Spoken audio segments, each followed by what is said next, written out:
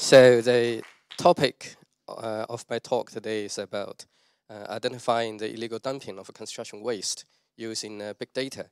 I just secured this project from public policy research to fund it. And doing that with my collaborator, research assistant professor, Frank Shea, who is also sitting in the audience.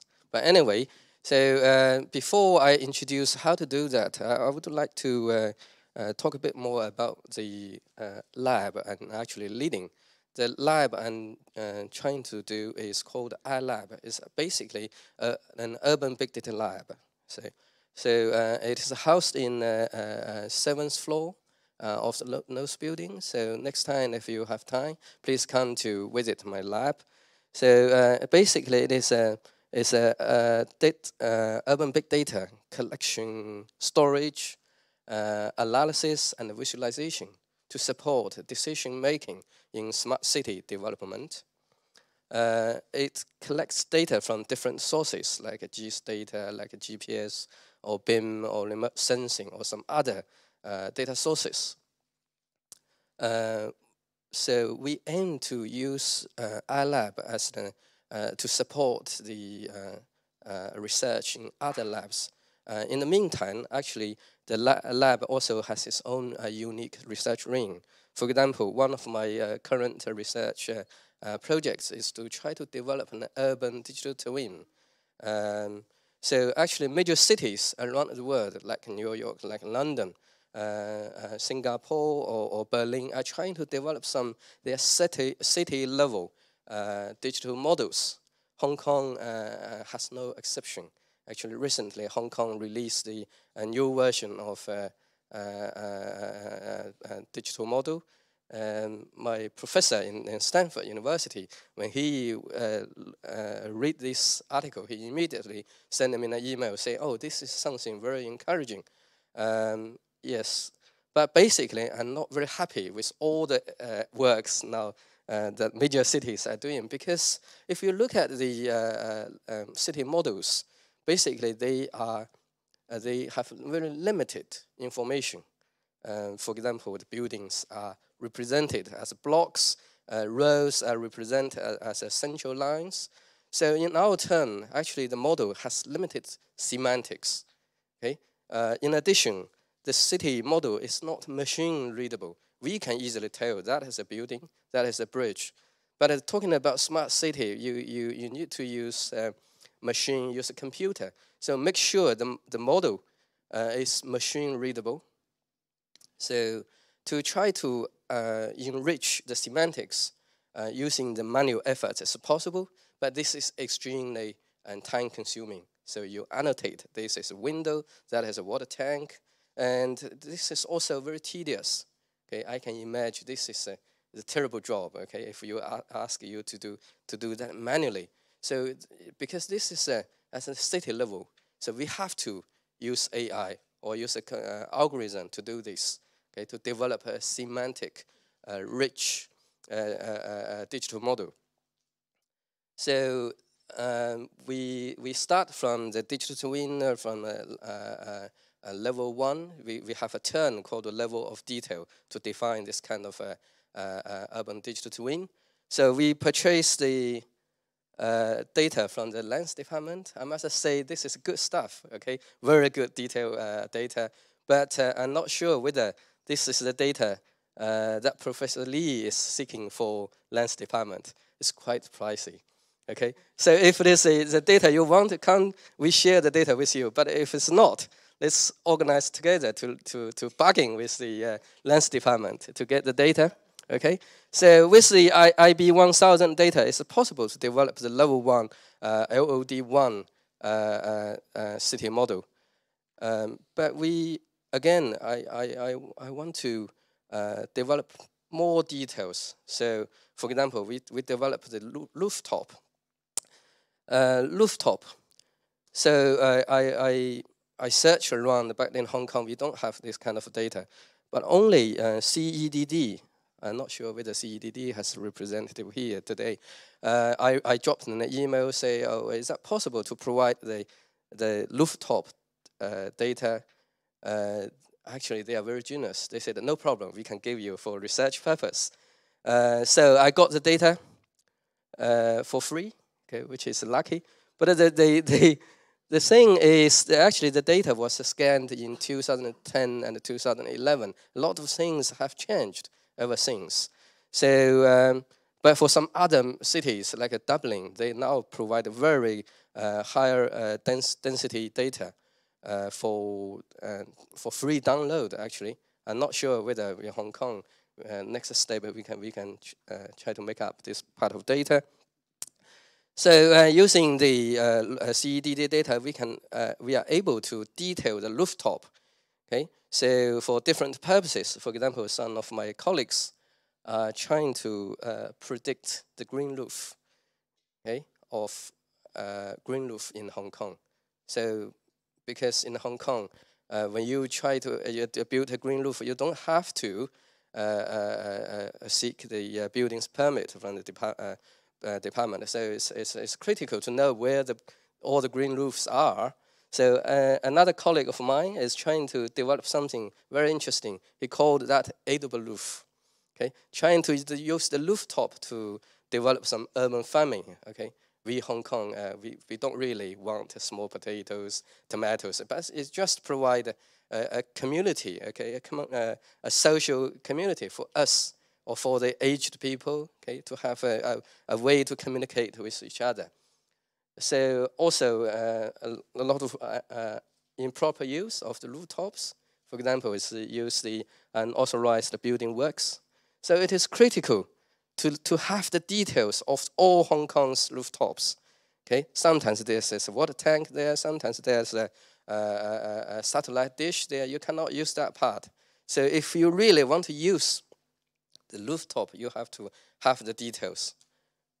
I'm not sure, perhaps Professor Lee, again, your index can be verified with some unauthorized building works on the rooftop. If there's a lot of unauthorized work, perhaps it's for slants or for some other purposes. We can work on that. Okay, then some of my colleagues are also doing something interesting, use the data to try to see to improve the walkability in Hong Kong. My other colleagues are trying to use the data to try to do the urban planning. My team is also trying to further detail the urban digital twin from level 1 to 3 to 2 to 3 to 4. Okay, so I don't have time to elaborate all the AI algorithms here, but I can say this is quite interesting. And both projects have been funded by Research Grant Council. Now I'm talking about construction waste management, illegal dumping. So in Hong Kong, construction waste, normally we divide construction waste into two types. Okay? One is the inert part. Okay? Another type is non-inert part. Inert part, okay, like debris, rubble, earth, and concrete, actually can be reused, okay, as aggregates or some other things. Non-inert part, okay, so basically organic, must be landfilled. I can provide you a little statistics. Okay, among all the construction waste generated, this non-inert part is only around 5%. Okay, that means the rest, 95%, is inert. Okay, we have to landfill the non-inert part, but that 5% actually consumes 1/4 of all the landfill space in Hong Kong. So we must deal with this part critically. In Hong Kong, okay, since 2006, actually we had a construction waste disposal charging scheme. So if you want to dispose a ton of construction waste in different government facilities, you have to pay for it. Okay? They upgrade the price in 2017. So there is an incentive that for some of the, I don't know, contractors, developers, or lorry drivers to dump the construction waste in somewhere rather than the government facilities, so they can save money, okay, save trips, save times. So that is the illegal dumping. So my research, so this is an interesting, I'm sure you know this. This is a illegal dumping mountain in New Territories somewhere. Okay, this is the case in Shenzhen. So the landslide actually destroyed 33 buildings and making more than 70 people disappear. So this part, the illegal dumping part, we must look at that seriously. Okay, the interesting audits commission auditor published a report in 2016. That report is quite interesting, and if you read them, you will know a lot of interesting things about illegal dumping and the construction waste management behind. My task, okay, is trying to identify the illegal dumping case. It's basically urban crime, okay, urban criminal things. So I use this this is Hong Kong, okay?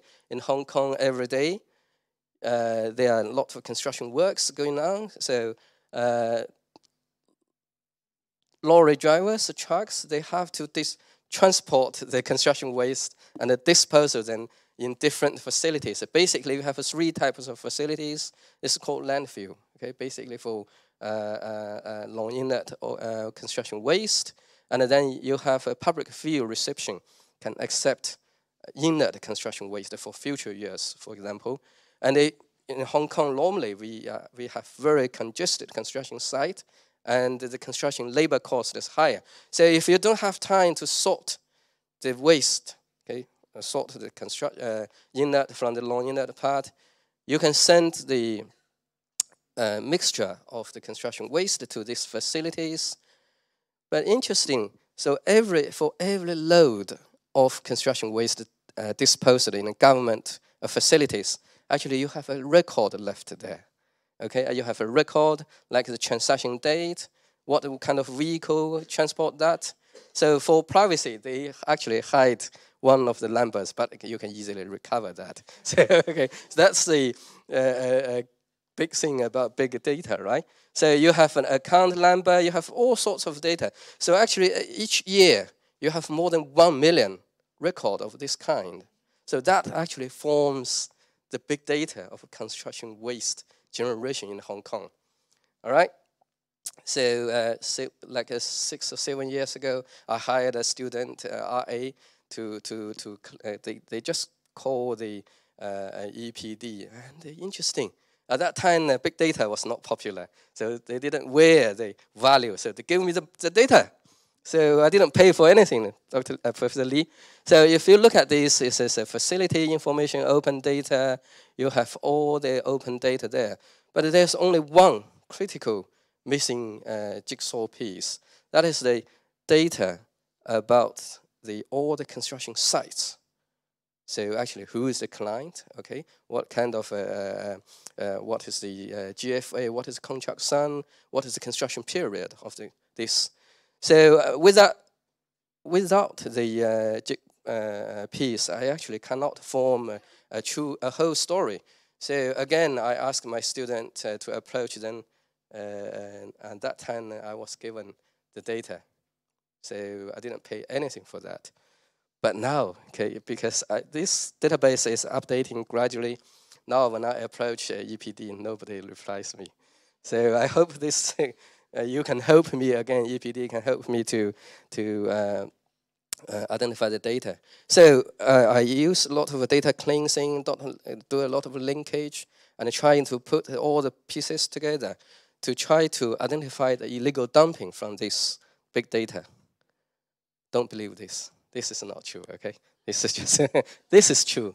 Okay, so I actually divided the task into three steps. The first step is to try to understand the illegal dumping, okay? So trying to understand why there is a behavior, and then have a set of indicators. And then the second step is to develop an analytic model based on the identified indicators. And then the third step is to try to train and calibrate the model using known offense cases. Okay, this is again critical. So I need to identify some offense cases and try to identify the characteristics. But whatever I tried, I can only find a short video on the internet, and I identify the 5 cases, so I can do the pilot test. Now I'm desperately looking for some other offense cases. Okay, I understand EPD has the data because they installed a surveillance camera in some transporters, black ports. But they said, Dr. Lu, I cannot give the data. It's privacy data. So I talked to some lawyers. They said, oh, might I have some case description in this website? So I searched and searched and cannot find the data. So actually, some people recommend me to sit in the court. But these are normally very small cases. So they only announce the day ahead. So I cannot really plan my trip. I also wrote to Zimmerman. He said, Wilson, probably you don't have to. You have to ambush yourself and try to shoot the offense cases. But some other people say that people will beat me. So for my safety, I'm yet to do that. But I just and desperately looking for some other data source to train my AI model. Thank you very much.